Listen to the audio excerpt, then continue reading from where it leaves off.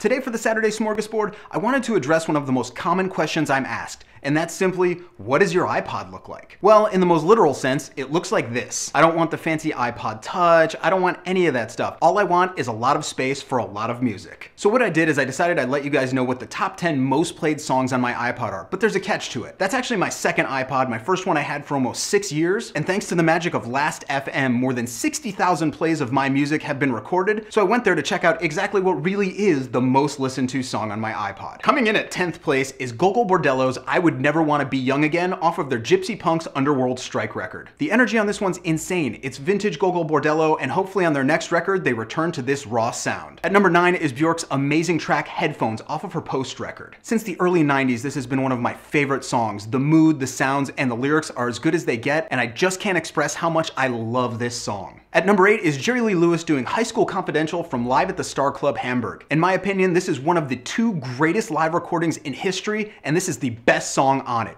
If you've never heard it, I cannot recommend highly enough that you check it out because it sounds like Jerry Lee Lewis is trying to destroy his piano on this one. At number 7 is an all-time classic, and it's Patsy Cline's rendition of Crazy. If you don't fall in love with this song, something's wrong with your ears. It's that simple. At number 6, we have Generation X coming off of their self-titled debut, and it's the song Kiss Me Deadly. This is one of those songs that so many people know, but very few people know the origins of, and in my opinion, the original remains the best. At number 6 is the band that may be my all-time favorite. It's White Riot from the Clash's self-titled debut. To put it simply, this is a minute and 56 seconds of punk perfection, and even if you're not into punk, check this one out. You won't be disappointed. At number 4 is a much more recent song that has certainly pushed its way up through the listings on my iPod because it's that good, and it's Grinder Man's Palaces of Montezuma off of their second record. I've gone on and on before about how much I love Grinder Man. Hell, I even flew to Belgium just to see him, and this is one of the greatest pieces they ever put together. The lyrics, the sounds, the imagery, it's all amazing. At number 3 is another one of those songs that's always been in my life, and it's just phenomenal. It's Portishead's Glory Box off of their Dummy record. Anyone who's heard this right now is probably shaking their head and smiling because you know how amazing this track is. If you've never heard it, get some headphones and prepare yourself for one of the most gorgeous musical experiences ever. When it came down to the top 2 places, I had an idea of what 2 songs they'd be, but I didn't know what order they'd be in. And at number 2 is none other than the mighty Black Flag and their classic track, Rise Above from the Damaged record. Like so many people, this track sums up how I live my life and has been an inspiration from the first time I heard it. The energy, the lyrics, everything about this just says grab life by the horns. If you don't know this, come on. I listen to it all the time, so should you. In the number 1 spot, the most listened to song on my iPod over the last probably half a dozen years is the only performer to show up twice on the list. It's not surprising if you know me because it's the great Joe Strummer and the track from his Streetcore record, Arms Aloft. When it comes to lyrics that have had a massive impact on my life, there's no question this is number 1. The spirit on this song, the vocals, everything is just perfect. Streetcore is a phenomenal record, and this is undoubtedly my favorite track on there. So there's the answer to your question. What do I listen to the most? Well, apparently it's those 10 tracks. I strongly recommend all of them, and I'll see you guys tomorrow.